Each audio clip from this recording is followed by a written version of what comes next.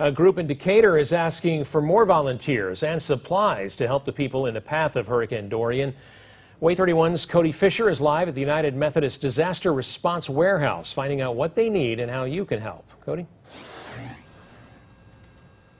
Dan, one thing people can do is bring extra supplies here to this drop-off box if the warehouse is closed. And right now they're asking for 20 by 20 tarps that will help cover holes in people's roofs caused by Dorian. Now, as soon as damage reports start rolling in, trailers are going to come up to this door. It's going to open up. Those trailers are going to get loaded with supplies. Now, the warehouse tells me they're looking for people to hook those trailers up to their trucks and take it to people in need.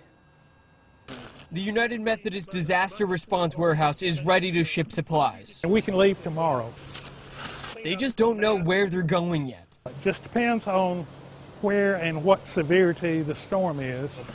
The warehouse is preparing for the worst. If it rides along the coast, we may see thousands of people with damaged homes. If that's the case, we will go to the area with the most need. Cindy Sandlin is the warehouse manager. She tells me every volunteer will make a huge difference during Dorian recovery efforts. If you're someone looking at volunteering your truck to the effort, they'll need to know how big it is. That way we know what your towing capacity is. So they won't overload a trailer.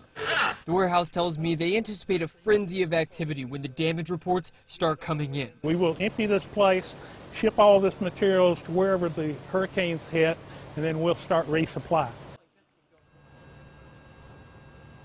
Now, if you want to bring some supplies here to the warehouse, this location is just off of US 31 here in Decatur. Now, the warehouse tells me that once those damage reports start coming in, they're going to finalize a list of truck drivers and the passengers to ride in those trucks to unload them once they get where they're going. And with Dorian expected to impact the U.S. sometime tomorrow, you still have some time to volunteer. Reporting live in Decatur, Cody Fisher, WAY 31 News.